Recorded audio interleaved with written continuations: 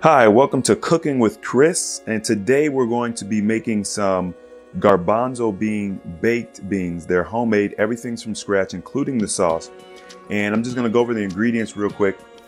We're gonna be using 6 of these Roma tomatoes. Now these particular ones are pretty big, so I'm probably only gonna end up using 5 of them. So depending on how big your tomatoes are, you might get 5, you might get 6. Just kind of judge for yourself. It won't hurt anything if they're too big. We're going to be using 3 tablespoons of agave sweet nectar. Now, we're going to be using a ½ cup of date syrup, and we're going to be making the date syrup from scratch using dates. And we'll go over that in a second. A ¼ teaspoon of cayenne pepper. Now, the allspice is something that I added to this ingredient list. This is not my recipe. This is from Ty's Conscious Kitchen, but I went ahead and added the allspice because I thought it was a nice touch. Now, you can add to taste. Typically, you want to start off with probably a ¼ teaspoon of the allspice, a ½ teaspoon of the ginger, 2 teaspoons of onion powder, 2 teaspoons of sea salt, 2 cups of prepped garbanzo beans. So what I did was I took 2 cups of garbanzo beans. I soaked them in water overnight, and make sure to put enough water in there so that they have enough water to absorb, so they get nice and plump, because they're not going to come out of the package this big and plump. Now I've also added some peppers, some red and green peppers, some onion, some mushroom. You can add that to yours if you want to, you don't have to. And then before I forget, we also are going to be playing with a little bit of this ground clove. We're going to be using an 1/8 teaspoon of the ground clove. So it's a very powerful herb. You don't need to use a lot of it. And that's pretty much all the ingredients. So let's get into this. We just went ahead and put the 2 cups of soaked garbanzo beans in a pot. Now what I'm going to do is you can see I covered them with water. So you just want to make sure that they don't dry out. They're going to cook for roughly an hour. Maybe more, maybe less, depending on your stove, depending on how you like the texture of your beans. I like mine soft, like baked beans that you might get from a can. So I would usually put it on high to get it boiling.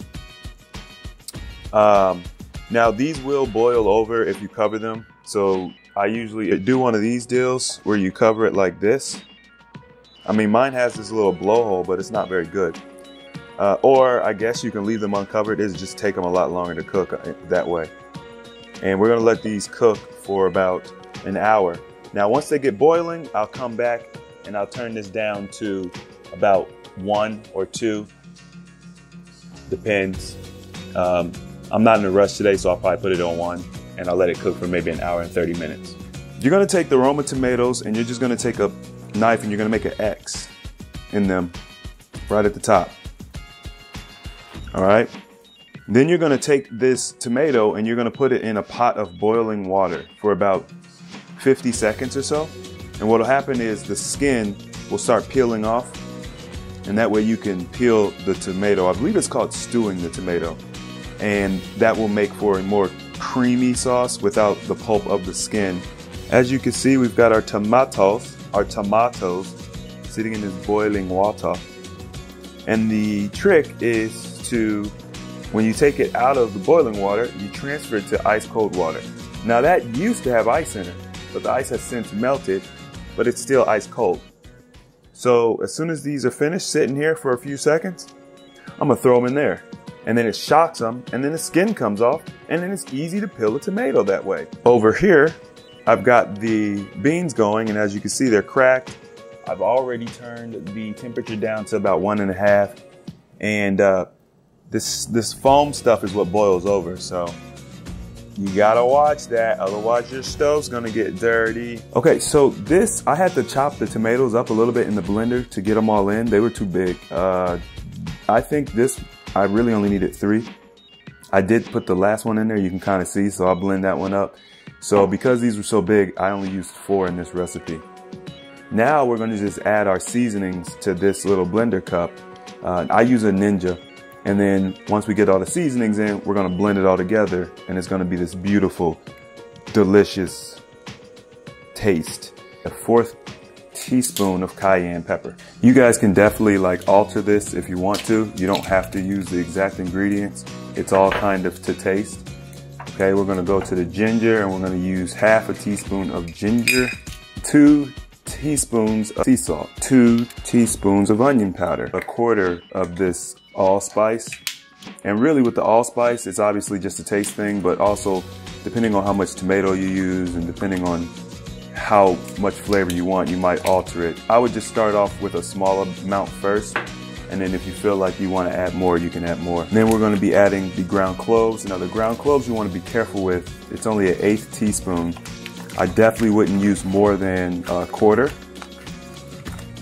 It's just a very powerful spice. And like I said earlier, guys, you can add the red and green peppers or whatever else you might want to season it with. Mushrooms are great for filling, just kind of like thicken it up and that sort of thing. Same thing with the onion here. It's just for filling. Now the last ingredient we're going to be adding are these dates, but before we add them, we're going to make it into a syrup. So I'm going to show you guys how to do that next. You're going to be taking about 1 cup of these dried dates, and you can either pit them before or you can pit them after. It's not really that serious. 1 cup is going to make more than enough of the date syrup because you're going to be combining 1 cup of the pitted dates with 1 cup of water. So you're going to have quite a bit of liquid. But as you can see, it's not super precise or anything like that.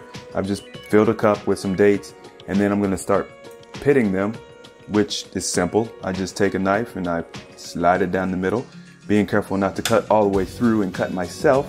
There's your little pit, and then you're going to pop that little monster out, and you're going to do that for each one of these. And then once you've pitted it, you're going to put it in a cup of boiling water and let them stew for about, I don't know, 5-10 minutes. It depends. It's on you. After that, we're going to put them in a blender cup and we're going to blend them all up and make the syrup out of them. So I will be right back. Okay guys, so this is what the date syrup is going to look like when it's finished. The consistency is thicker because that's the way I want it. If you add more water, it'll be thinner. No big deal one way or the other. Obviously the thinner it is, the less sweet it is, but it's a pretty sweet combination, so it's gonna be sweet regardless. So we're just gonna do 1/2 cup of that, and we're going to be adding our agave. Now I'm gonna do 3 teaspoons. You could do 3 tablespoons. It depends on how sweet you want it. I can always add a little more sweetness to it later on if I feel it's necessary. And then I'm going to go ahead and blend all of these ingredients together and show you what we got. Okay, so this is what the sauce looks like. Mine's somewhat runny, and it's gonna be about this consistency, but it's okay if it's a little runny because you're gonna be adding this to the garbanzo beans and you're gonna be cooking them for another hour. So some of the water will cook off. If it ends up being too runny, do what I like to do and add some garbanzo bean right into the sauce. Now, I'm not actually finished with these. These probably have another 45 minutes left on them. But when you're finished cooking them, you can actually, they have little skins on them. You can take the skins off. Now, some people like to try to take the skins off before you cook them. I think it's pretty difficult doing that. If you cook them too soft, it'll be hard to take the skins off afterwards. So it's kind of like on you, or you can leave the skins on there. It's not really a big deal. I've eaten them both ways. I don't see a big difference. This time around, I'll probably end up leaving the skins on. But when this is finished cooking, all I'm gonna do is drain all the water out, and then I'm gonna put this sauce in the place of the water. I'm gonna bring it to a boil like I did the first time, and I'm gonna bring it back down to a simmer once it starts boiling. At that point, I'll add my vegetables that I have here. And like I said, that's completely optional, and you can add whatever you want. And then you're gonna let it cook for another hour. And you could take a little spoon, taste them, see the texture. If you want them to cook a little bit more, cook them a little bit more. It's no big deal.